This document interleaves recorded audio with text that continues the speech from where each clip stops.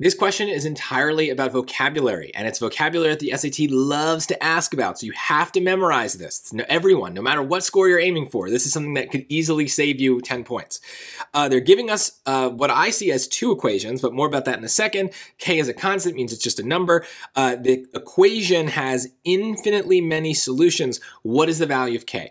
So if there are infinitely many solutions, it basically means that they intersect at every single point. So well, the way that I think of this is, even though it is listed as one equation, my brain wants to think of this as a system of equations that is on the xy plane, right? So if we graphed two equations, y equals 3x plus 21 and y equals 3x plus k, we would want both of those lines to literally be the same. They overlap at every single point, right?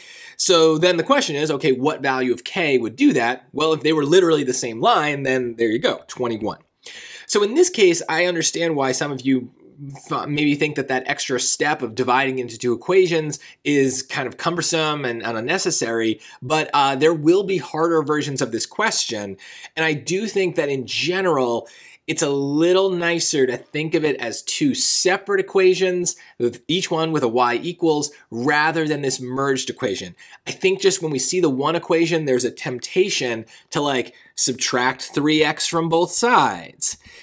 And you can do that, but then you're like, okay, like what does that even mean? 21 equals k. Like, yeah, that's the answer, but I think it starts to kind of just like make your brain sputter a little bit, because it's just weird. And then other things can happen if we have similar situations, like no solutions. So these are all conceptual things that are definitely like helpful to understand in an abstract way. But if you have trouble with that, bring it back to just simple lines, right? These are two lines on a graph. They both have y equals mx plus b equations. What should those two equations look like to produce the situation that they've asked for? Infinitely many solutions just means it's the same equation, so both the slopes and the y-intercepts need to be the same, and that's why, in my mind, k was 21 here. Make sure you memorize infinitely many solutions. It is very likely to come up on your SAT.